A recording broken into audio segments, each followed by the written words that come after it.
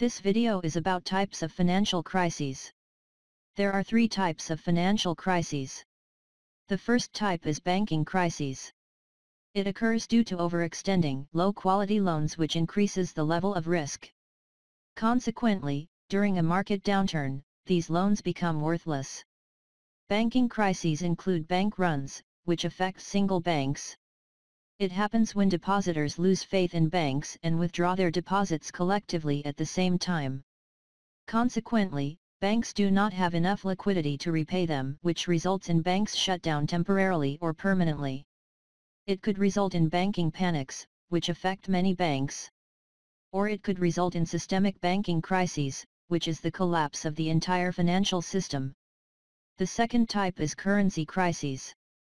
It occurs when there is a sharp decline in the currency value due to market forces, which is called depreciation, or due to monetary policy tools, which is called devaluation. This decline in currency value negatively affects the economy by creating instabilities in exchange rates. There are several causes of currency crises, including capital flight, which means investors take their money out of the country, which results in liquidity problem and downward pressures in currency value. It could happen also due to excessive debt, where government borrow too much. Another cause is unwarranted currency printing, where central banks print a lot of currency without have a warranty, either gold or basket of foreign stable currencies. The third type is debt crises.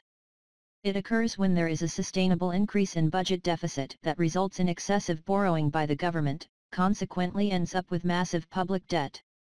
There are many causes of debt crises, including excessive borrowing mainly for consumption, not investment, which causes inability to repay back the debt.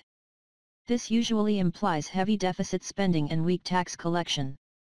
Another cause is high-risk lending, where governments lend other countries with high default risk that could be unable to repay back the money. It could happen also due to burst of existing bubbles such as real estate, which results in a sharp decline in asset price and the need for government to inject more money in the economy to increase liquidity in order to flourish the economy.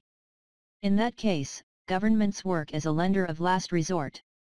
Any two types of financial crises could happen simultaneously, which is called twin crisis. For example, banking and currency crises could happen simultaneously, where a large decline in currency value could result in large bank losses and bank run.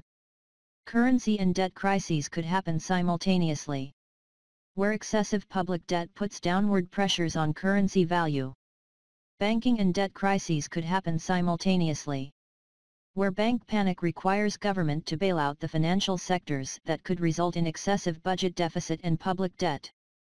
The three types of financial crises could happen simultaneously, which is called triple crisis.